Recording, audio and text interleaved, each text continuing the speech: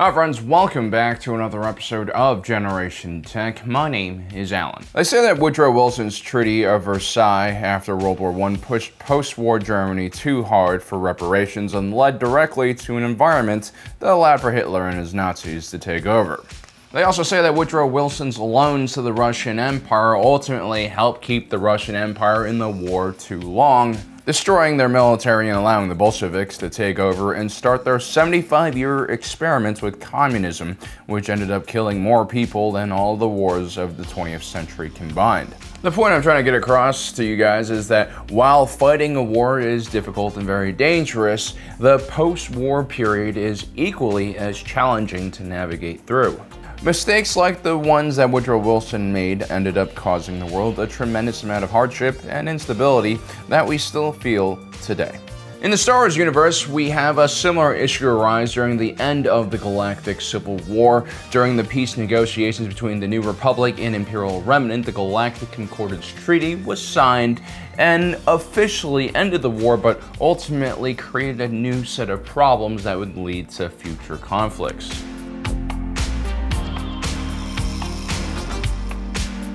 Let's first set the scene. In 4 ABY, the Emperor lays an intricate trap for the Rebel Alliance over the forest moon of Endor. The Galactic Empire's half-complete second Death Star is the bait, and a massive fleet of Star Destroyers wait for the Rebellion to come to spring their trap.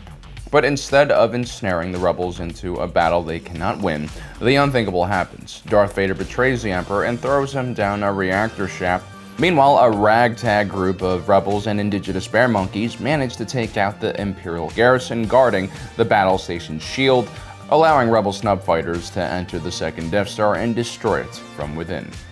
This was very much the beginning of the end for the Galactic Empire, and to commemorate this great victory, the Rebel Alliance actually switched their name and reorganized themselves as the New Republic. Without an emperor to unite them, the Galactic Empire and its military forces quickly fell into infighting as Moffs and admirals fought each other for control. Out of the wreckage emerged one man named Gallius Rax, who claimed to be the counselor of the Empire. He basically takes over the Imperial Remnant. Gallius Rax would lead the majority of the remaining Imperial forces to a desert planet known as Jakku for one final showdown with the New Republic. The battle was hard fought, especially in low orbit where several New Republic ships collided with Imperial ships, bringing the colossal masses burning down to the surface. Eventually, the New Republic would gain the upper hand and defeat the remaining Imperial forces on the planet, permanently ending the Galactic Empire's threat to the New Republic.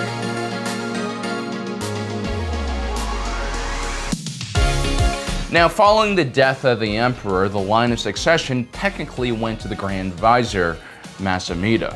Masamida was a willing bureaucrat and was sort of like the chief operating officer for the entire empire. He was essentially in charge of the day-to-day logistics that made sure the empire ran smoothly. But Masamida was politically weak and lacked the ambition or respect from his peers to properly consolidate power around him. And so there he was, ruler of the empire from the imperial throne on Coruscant, in name only. The reality was Gallius Rax had already secretly consolidated the Imperial Remnant's remaining forces and had no plan to share that power with Masamida.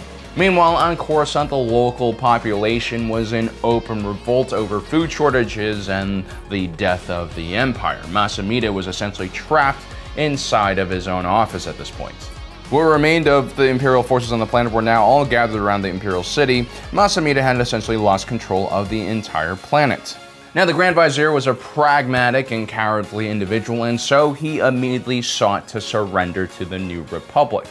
The problem was now that not even Chancellor Mon Mothma wanted to broker peace with a man who was essentially besieged inside of his own office.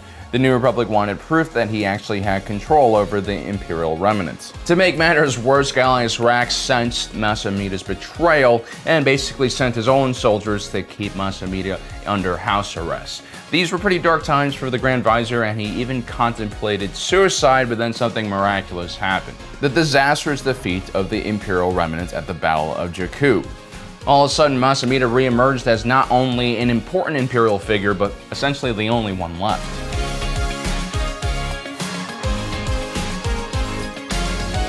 Mon Mothma was a consummate pacifist. In her earlier years in the old Republic Galactic Senate, she would constantly be fighting against Supreme Chancellor Palpatine's Clone Wars. Along with several other members of the Loyalist Committee, Mon Mothma was not only outspoken against the war, she also fought to limit the Supreme Chancellor's power and funding for military interventionism. When the Republic fell and turned into the Empire overnight, Mon Mothma maintained that the only way to resist the Emperor was by using the governmental system set in place. It was only after being branded a traitor by the Galactic Empire did Mon Mothma finally resign from the Imperial Senate and become a voice and leader for the Alliance to restore the Republic. Mon Mothma would serve the rebellion well. She understood that violence alone could not really turn the war against the Galactic Empire and deliver success for the rebellion. She realized that this coming battle of the Empire could not be won through just conventional means. The rebellion needed to maintain their high moral ground and also win ideological battles that destroyed the invincibility of the Empire and the fear it used to control its populace. She realized that ultimately only by starting a mass uprising in the Galactic Empire could she actually defeat the Empire. In the earlier days of the Alliance to Restore the Republic, Mon Mothma would kick out extreme groups like Saw Gerrera's partisans, who were obsessed with killing Imperials and causing as much physical damage as possible to the Empire. She realized that the partisans had begun acting like a terrorist organization and quickly cut them off. Even in 581, just months before the New Republic defeated the Empire and were chasing the Imperial remnants across the galaxy, Mon Mothma was worried about the growing size of the New Republic military and looking at ways to demilitarize already.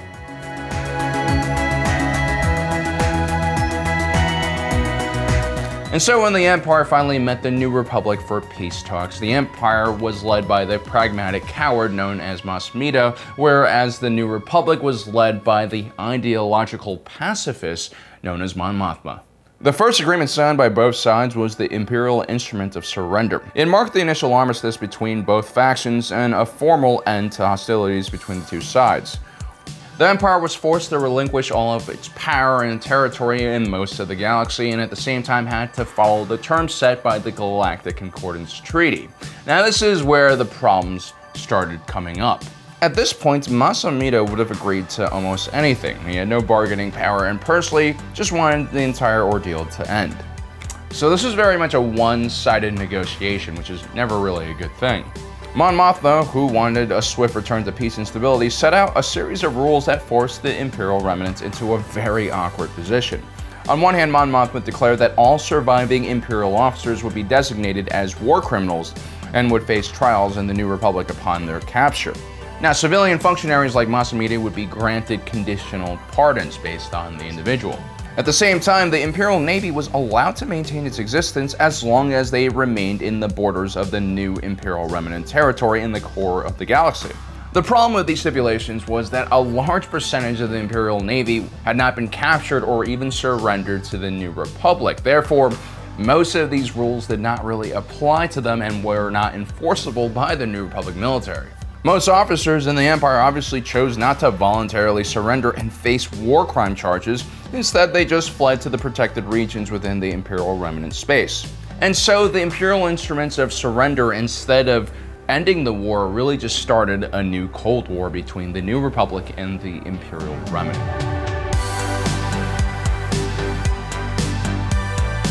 After signing the Imperial Instruments of Surrender, Mas Amedda would go on to sign the Galactic Concordance Treaty.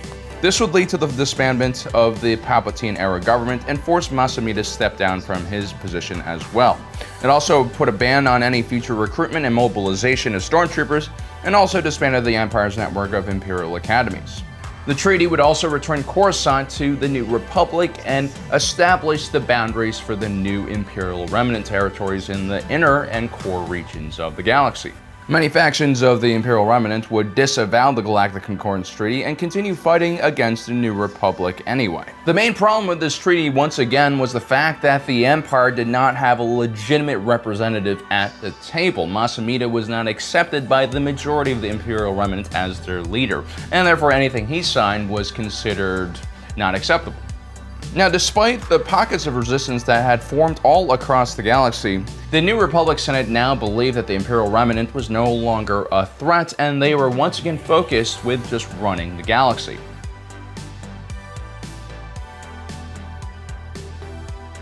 The New Republic Senate was so focused on a permanent peace that they didn't see the Imperial Remnant as a threat. Instead, they saw their own military as the largest threat in the galaxy.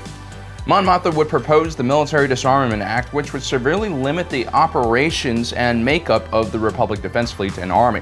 Its ultimate goal was reducing the federal military size by 90%. Mon Mothma wanted the New Republic to return to a peacetime democracy that used political pressure to get what it wanted instead of using military pressure. The idea was to prevent the Galactic Empire from rising out of the New Republic once again. The funding that was used for the federal military would be redirected to local and planetary defense forces. The Disarmament Act would also prevent Imperial Remnant forces from making purchases from New Republic military contractors. Now, ultimately, Mon Mothma made three huge mistakes. First, by labeling all Imperial officers war criminals, she essentially made it impossible for a huge portion of the Imperial military to normalize its relationship with the New Republic. These officers also held the real power within the Imperial Remnant and took a large amount of enlisted men and women with them into the Imperial Remnant territory. Second of all of the requirements she made on the Empire were not really enforceable because the New Republic had not occupied the Imperial Remnant territory. Third, when she agreed to demilitarize the New Republic's federal forces, the Imperial Remnant did not, leading to a rapid change in the power dynamics between the New Republic and the Imperial Remnant within just a few decades. Mon Mothma was a terrific wartime leader, and she had the vision to realize that the rebellion could not really face the Empire in conventional battles until it grew larger in size. This is what ultimately allowed the Rebel Alliance to survive as long as it did, but as you can see, her vision of a galaxy in peace was completely bungled up and poorly executed, and this is why the First Order would reemerge 30 years later and essentially destroy the New Republic in one swift blow.